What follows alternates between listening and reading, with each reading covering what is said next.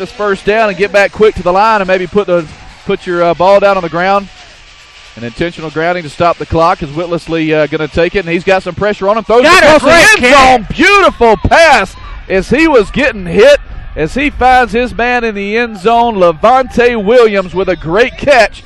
Not just seconds ago, Lavonte Williams was one shooting down the seam. Had to turn around and try and make the catch. Wasn't able to do it.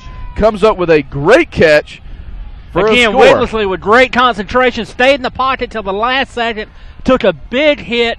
Threw it just a step behind him, and the receiver with a phenomenal catch behind him